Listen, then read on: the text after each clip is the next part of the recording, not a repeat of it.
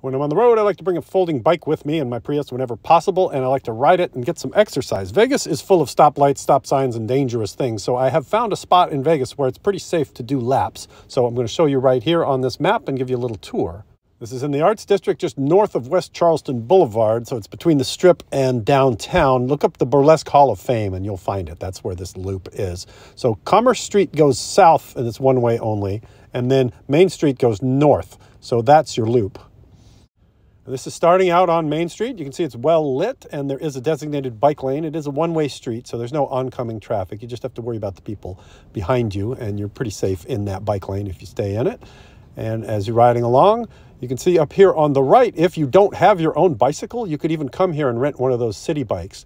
And there's a daily fee, and then you have to pay after 30 minutes for any minutes that you use. So you could even run a criterion and do 28 minutes of biking, then plug it back in and then pull it back out and then start over and basically ride all day for $1.50 or whatever the daily price is. Up here on the right is a really good Mexican restaurant, Letty's. You can look them up on Yelp. I had the tamales this time and everything there is good. So I recommend that. You get your exercise and then you go in there and get some recovery tamales. And then as we're getting to the end of the street here, there's a big giant sculpture and there is a stop sign here. So here you're going to get oncoming traffic from the north. So you want to make sure nobody is going to run you over as you go around that corner. That sculpture kind of makes it hard to see the oncoming traffic. So you want to be careful with that. And then you're into this northbound lane that is less well lit, and there's some creepy Walking Dead homeless people here sometimes. But overall, I didn't really feel too dangerous when I was riding through here.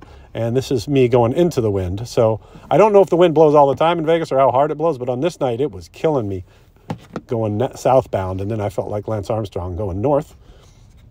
So let's look at the overall numbers here. I mean, basically there's two stop signs on this street. The one that we just ran through on the north side, and then when you get back up to the top and you're merging onto Main Street, there's another stop sign. But you can essentially just do hot laps here all night long, and nobody's going to get in your way, and you're gonna ride till you drop.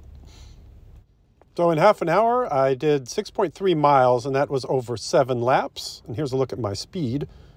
So I'm not particularly fast, and neither is my bike, but I was able to get 7 laps in at 12.3 miles an hour. You can see the speed goes up when the wind's behind me, and it goes way down when I'm having to push against it. But great way to get some training in when you're in Vegas. So hope this helps somebody out there. Thanks for watching.